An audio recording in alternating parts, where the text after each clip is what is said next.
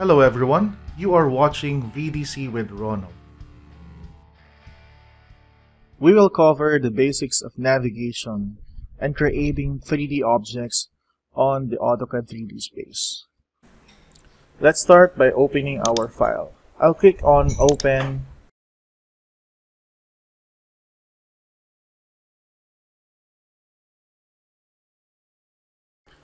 Once you've opened the file, the first thing to do is change the workspace.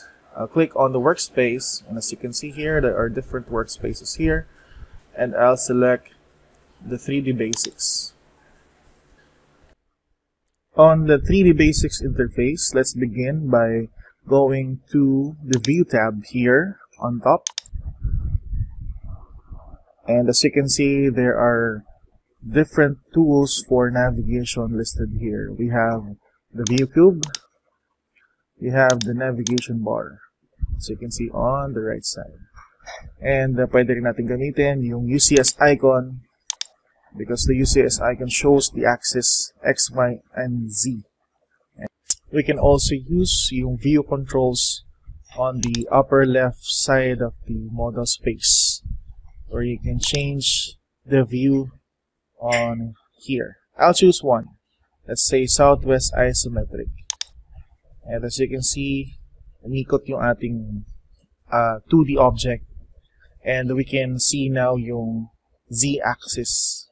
It's the same with using the cube. If you click on one part of the cube, yan, pag nag-highlight yung isang corner niya, and then nag-click tayo doon, umiikot yung ating interface.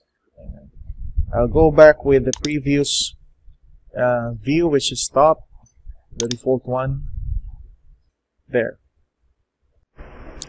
We can also use the orbit located at the navigation bar, this one, so to rotate the view in 3D space. So I'll click on the orbit to activate it, and I'll hold on left click and drag the mouse to orbit. Okay. I'll press on escape to cancel the tool. Meron niyang shortcut. Just press on shift key, press and hold the shift, and then press and hold the roller, the mouse roller, the middle mouse button. Hold it and drag the mouse. So you can orbit. Pwede nating paikutin yung ating model and visualize kung meron tayong design na 3D object. We can also use the Visualize tab and configure the viewport. Here on the model viewports panel, we have the viewport configuration, and I'll choose one of the configurations here. I'll choose 2 vertical.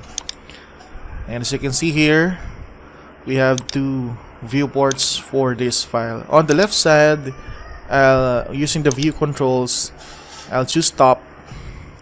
And on the right side, I'll click and I'll choose a 3D view. Okay, using this viewport configuration, you can work on the usual 2D commands here on the left side, and you can work with the 3D tools on the right side.